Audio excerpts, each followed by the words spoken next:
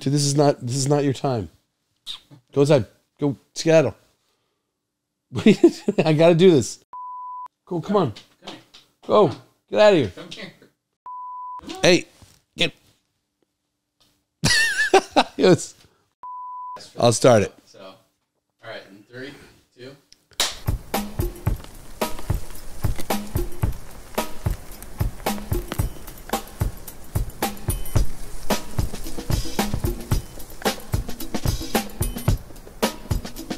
Hey, this is Dr. Brendan McCarthy. I am the Chief Medical Officer of Protea Medical Center in Chandler, Arizona. Thank you so much for tuning into my podcast. I start every podcast the same way. Every one of these podcasts, every one of these podcasts I get ready for in advance, and I get excited about them. It gives me an opportunity to go back and research into the things that I do every day in my work. And it's just, it's a pleasure to do. I really love my job. I love what I do. And the opportunity to spend time researching into it is just, bonus. So whenever I do that, I like to put citations down in the description section of the video. Please look at the description section. To this video, you'll see the citations, the research that I read getting ready for today. Sometimes if the video just drops and those citations are not in there, that's me. I'll put them up there, I promise. Sometimes I'm a little bit behind. I'll put them in there within the week. But yeah, so please, if you're interested in doing more research into this material, it's there. And then today's subject, we're going to be talking about breast health. And that is an important thing to understand for women. It's something that's so misunderstood, and it's something that's so terrifying for many of you. And I know that. Some women look at their breasts as ticking time bombs. Anytime there's pain or any kind of irregularities, it just creates so much fear. And it's because there's so much that's unknown. So many of you, there's been so little outreach and education from medicine to you to explain what happens to your breasts, what goes on with you, why are they swollen, why do they hurt, is this normal? So this is something that I've learned clinically, and this is something that I've seen just constantly, and I had no idea until I started practicing medicine how much of a stress this caused. So I wanted to jump right in and say, the issue with this, a couple things. One of the issues with this, as I mentioned, there's such a gray area in your health.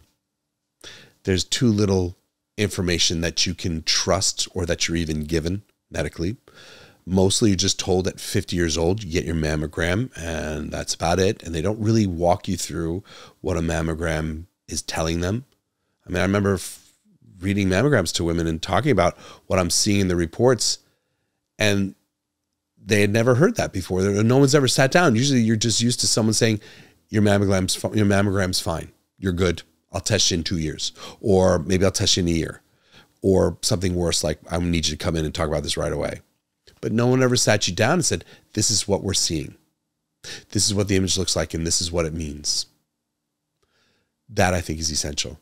And I think it's important that every doctor takes that moment to sit down with you and go over what your breast health is with the imaging. A lot of things I think is with most things with medicine, women are conditioned to accept this lack of care. So many women, and the topic today really, it's not just breast health. I'm really going to go into breast pain. So many women have breast pain every month and have no idea why. And they're conditioned to believe that that's normal. And they go to their doctor and I'm having breast pain. And a lot of times they're just dismissed. Again, I feel like that's a refrain from all my videos. I just say, they go to their doctor and they say, this is happening, and they're dismissed. I think I say that at every single podcast.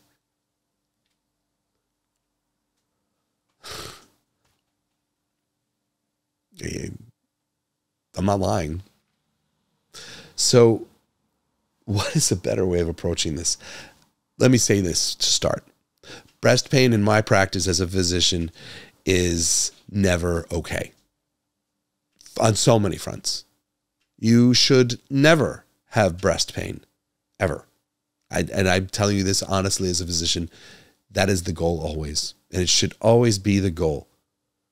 And it's one of those things I circle back to with my patients until it's gone.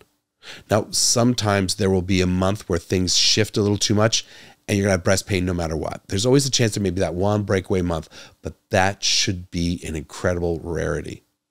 It should not be the regular. So let's understand what happens with breast pain. Let's go back to the pathways that create this. In order to do that, we have to talk about hormones again, which is another thing I say in every podcast.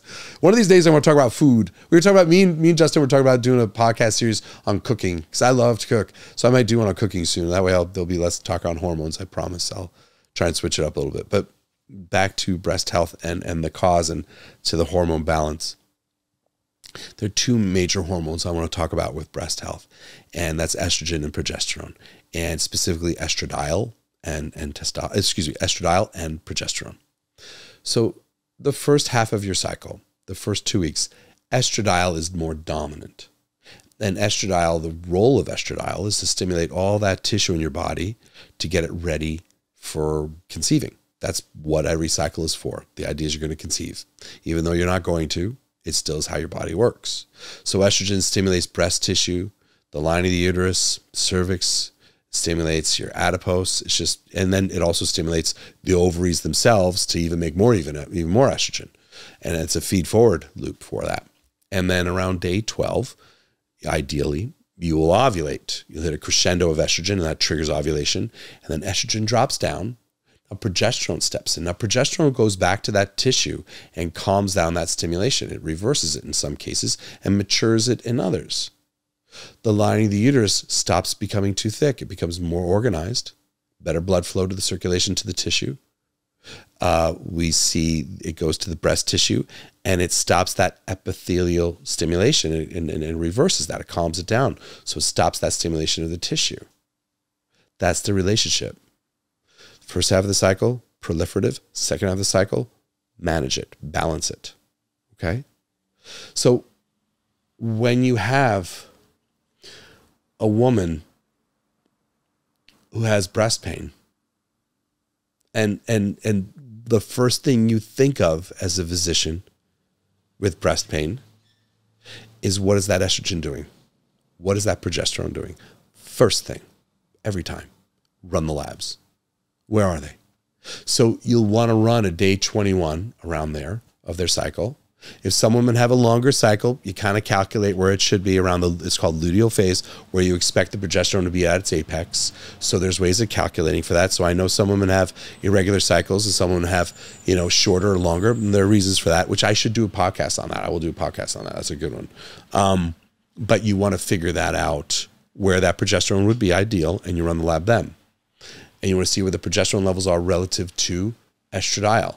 That'll give you an idea whether they're ovulating and whether the progesterone levels are too low, because that's the most common cause of breast pain, is anovulatory cycles, which means you did not ovulate at that cycle. Progesterone levels are too low. Estrogen levels are dominant, high. Breast tissue is stimulated all month long. And at that point, you're going to have those women, their tissue is going to be swollen. They're maybe a little bit larger than normal, maybe a half a cup size larger. And it's just irritating. It's painful. And then when they have their period, it goes away because estrogen dropped back down. Everything went back down and became quiescent again.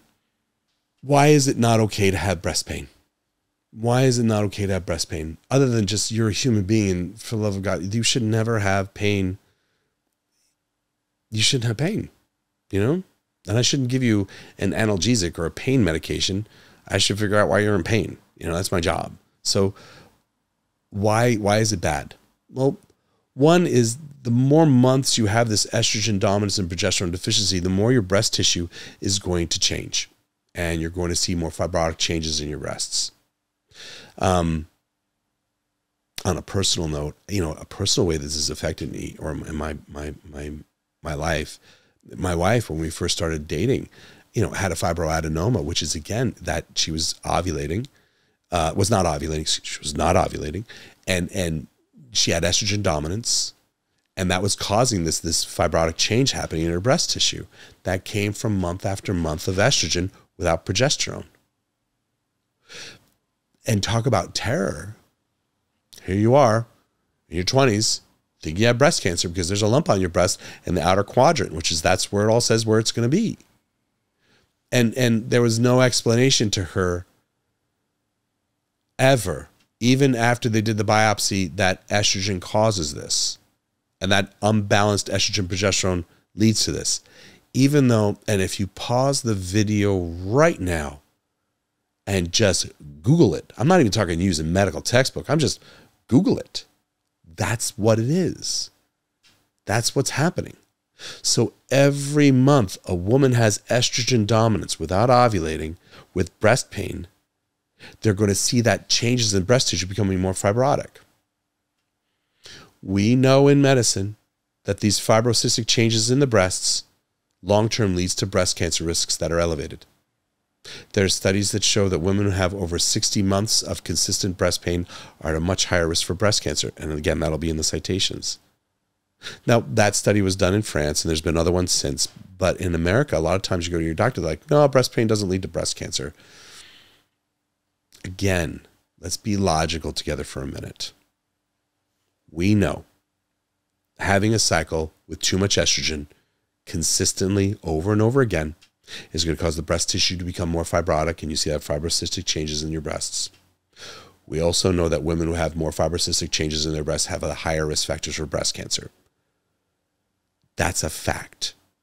We know that women who have fibrocystic changes in their breasts have the highest incidence of breast pain. That's a fact. So when you're dismissed at the doctor's office, there's always people that will dismiss you. It's more important that we become curious and not confrontational in those settings. Our curiosity would be, why am I having breast pain? And the curiosity on the doctor's part, why are you having breast pain? Let's figure this out together. Instead of being dismissed, it's important to find someone that's going to be curious with you and understand it. Because you shouldn't be dismissed. And breast pain, it can be terrifying. And finding a lump on your breast is terrifying. I've had so many phone calls with patients when they were worried. And I've sat in the room with patients who are worried. And I've sat in the room with patients when we found out they had breast cancer. I've been through all of it. Even small things like this, to prevent any risk, is worth every effort. So how do we approach this? Our goal as a physician first is to stabilize the cycle. That's what we got to do. Always first and foremost, run the labs, figure out where they are in their cycle, figure out why they're not ovulating. Can you pause this for a second? Mm-hmm. There's something insane happening in my house. So how do we approach this? What's our goal in these cases? What am I looking for? So as I mentioned, we're going to look at that estrogen progesterone ratio. And the first thing that I want to do is stabilize your progesterone and make sure you have enough. Okay, that's the first thing we do as a physician, stabilize the patient. Second thing we try and do is we understand why on earth they have low progesterone. Now, some women will have low progesterone because they're just initiating their cycles. It's the beginning of their cycles. They're in their early teens or late teens, whenever it is, and they haven't fully gotten a rhythm there. That's possible. Fine, we'll work with that. Some women, it's because they're premenopausal. And in that case, same thing. We're just giving progesterone and that's where we are with it. But if you're not, and if you're in your 20s, 30s, and maybe even early 40s in some cases, we want to understand why you're not ovulating. Why aren't you ovulating? And the workup on that is important. And I mentioned this in the previous podcast. I want to mention it again. And I'll probably mention it again in future ones because it's this important. Gluten, and you can type this out. Is gluten exorphin, I'm going to say the same one I said last time. Gluten exorphin B5 stimulates prolactin secretion from opiate receptors located outside the blood-brain barrier. What that means is that when we eat wheat, when we eat gluten, not all of us, some of us, definitely some of us, when we eat gluten, it'll cause us to release prolactin inappropriately. We're not talking the levels that you'd see on a tumor. Okay, but we're talking enough to inhibit ovulation. That's proven. Okay, and we can prove it again in you. So say you go to your doctor, you present to clinic, and they're saying you're not ovulating. This is the cause of your breast pain. What do? We run the lab on that prolactin. If your prolactin is, say, 5, 6, or 7, it's in the normal range. I know it is. But it should be lower, because as soon as you move above 4 or 2 to 4, you're going to be inhibiting ovulation. The higher the number goes, the more you're inhibiting ovulation. And you can prove that in lab work. Stop eating gluten. So if I see a prolactin with a patient being slightly elevated, say they come in, their prolactin's 10, okay? That's not a tumor, and they're not lactating, but 10. I will have them do a gluten-free diet and rerun the labs a month later. If the prolactin levels go down between 2 and 4, I think I got it. And if their ovulation starts happening, if I start seeing that progesterone start popping up in the second half of the cycle, I know I got it. And then if I want to prove it one more time, I'll tell them eat gluten and let me rerun that lab on that prolactin and see what happens, because that's how you know. I don't want to take gluten out of people's diets because I have some weird cult belief in it, because there are people that have a weird cult belief in gluten. I don't. I love bread. I make pizza for my kids once in a while. I even go out to pizza. I'm like, I'll eat it, okay? But some of my patients, some of my people, it will inhibit ovulation. And I've had patients, that's the way they got pregnant. That's the way they got pregnant. Taking gluten out of their diet. Proven, documented in the literature, but I've seen it clinically. So one thing, prolactin levels, test it, bring it down. And if the prolactin is very high, it could have been a tumor, a prolactinoma. Treat it. That's another one. Sometimes when you have low thyroid, low T3, which is an epidemic, it seems like, it's very rare. We see it normal these days in women, but when you see low T3, you'll also see low progesterone. They go hand in hand. So normalizing thyroid will help with progesterone as well. Stress. Stress is the devil. Stress is the devil, because that's God's birth control. When you're stressed, your body will push progesterone into cortisol instead, and you will deplete progesterone. That's a natural form of birth control. You don't want to get pregnant when you're stressed. It goes back to our ancestors. It's been on there forever. So stress will also cause anovulatory cycles, leading to more breast pain as well.